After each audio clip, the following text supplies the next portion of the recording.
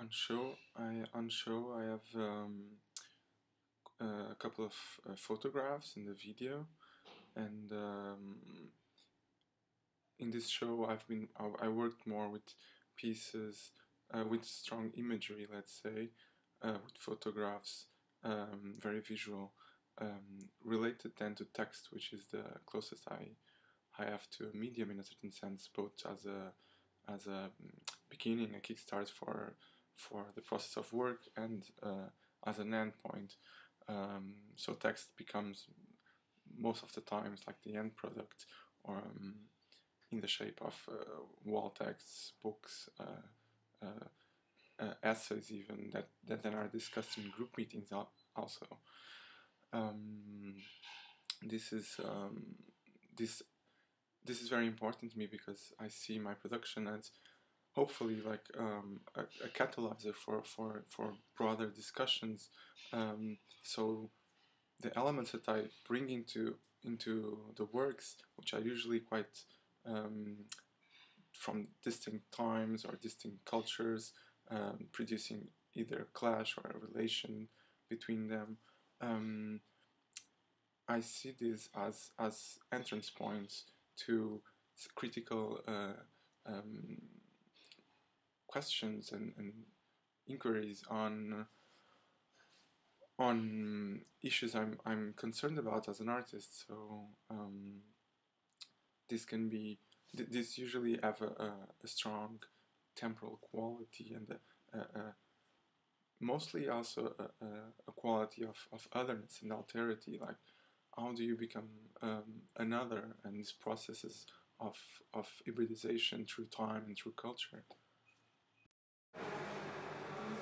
Well, the work I developed for my first show here in Umberto Di Marino, that came after a nice relationship developed from a group show created by Violenza last year, is called Rebellion Poems.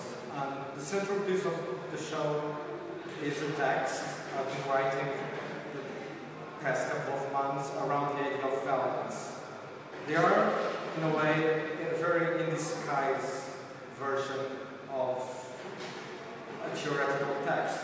The idea came from Lucretius, the Roman poets, to, in a way, embellish something that is rather violent.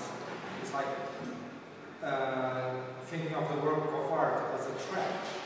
And in a way, the text is just something that opens a relationship to the other slides that are being projected in the room. Almost like a set for a group session of thinking, like a think tank in a way, that the work itself is very open, and things can be related like almost like the synapses in the brain, making relations between a lot of things that I'm quoted and referring, there being like historical moments or literary moments, or even specific works of art that are quoted.